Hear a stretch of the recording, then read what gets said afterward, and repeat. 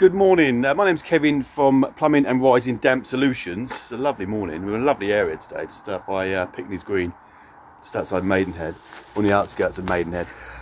We're doing a course of dry rods around this very old building, and I just wanted to show you how it all works, because it's quite fascinating, well, for me.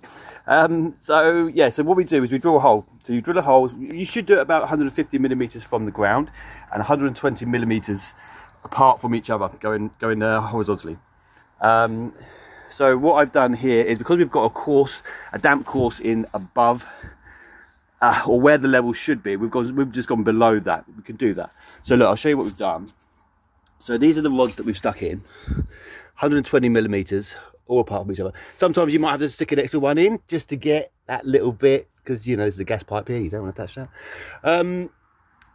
Yeah, so this is how it goes. After you stick the rods in, you can see what happens. It creates this barrier. So we did this 2 days ago, and you can see the barrier that's created.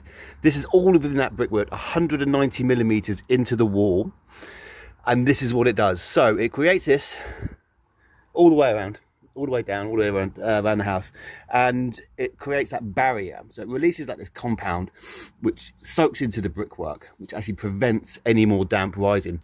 They reckon this will last about 20 years, let's say 15 to 20 years, quite some time, before it would need to look at being redone. So quite some time. And yeah, so that's how it works. It pushes all the damp down, everything above will eventually dry, and that's dry rods. Good, right? So yeah, and always wear gloves, right?